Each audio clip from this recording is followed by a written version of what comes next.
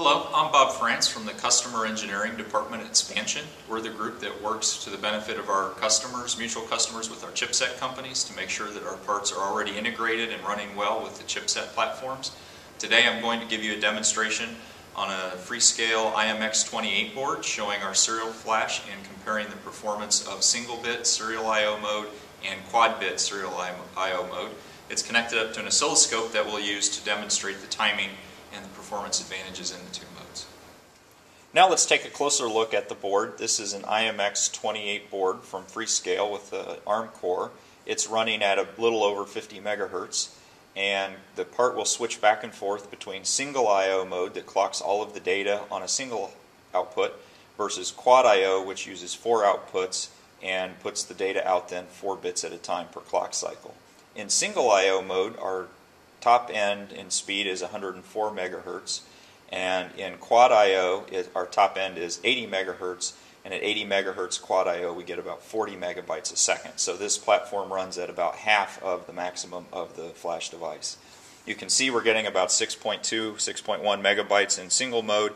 If we touch the screen and put it into quad I.O. mode, you can see it's between 21 and 22. The way it gets the measurement is it reads the last 16 kilobytes of the flash device 5 times, and then it takes the peak of those 5 times and displays that on the LCD screen. Now let's take a look at the signals on the oscilloscope.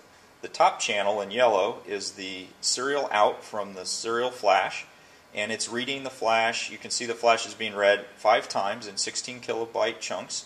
The middle line is the clock, and the bottom line, the third channel, is the chip select, which as you can see is an active low signal. I've got the cursors turned on, and you can see that for each of the 16 kilobyte chunks it takes about 2.7 milliseconds, 2.68 milliseconds to do the transfer. If I now touch the screen and put the system into quad I.O. mode, you can see that it's much faster. In this case we're generating 4 bits of output on 4 different lines reusing some other pins, and we output those 4 bits on every clock pulse. So if I move the cursor over, you can see now that it's between 750 microseconds and 800 microseconds per 16 kilobyte transfer. The other data lines aren't shown on the oscilloscope, but there would be 3 other lines that we could connect up that show the other data outputs.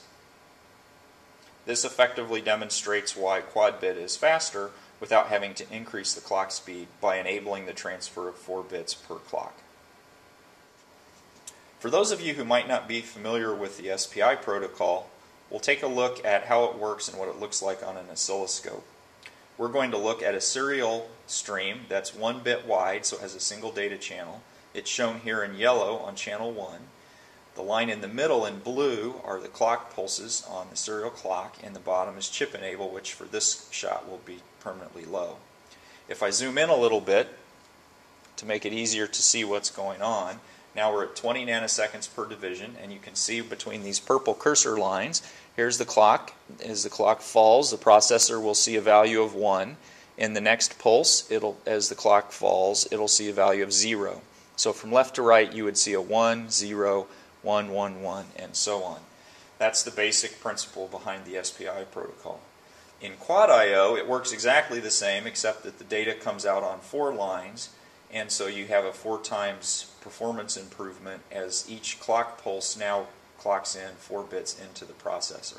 So basically that's how the quad I.O. gives you a 4 times speed up without having to speed up the system clock. So that wraps up our demo of the serial flash today on the i.MX28 platform. We looked at both the single-bit I.O. mode as well as the quad-bit I.O. mode, and we looked at the performance advantages of having 4 bits per clock cycle.